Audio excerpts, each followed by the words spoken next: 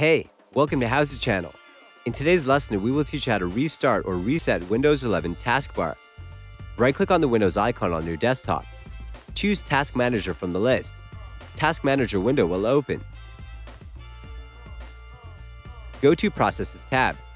Look for Windows Explorer Process. Select it and click on Restart button at the bottom right corner of the window. We will show you one more way to reset Windows 11 Taskbar. Go to the description box below this video.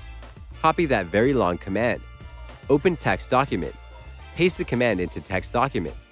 Click on File at the top left corner of the window. Choose Save As from the list. Name the file resettaskbar.bat. Set the path and save the file to your desktop. Double-click on the save file to reset the taskbar. That's it. Thanks for watching the video. Please like it and let us know if you used any of our tips and tricks. Subscribe to our channel. We upload new tutorials every day. See ya!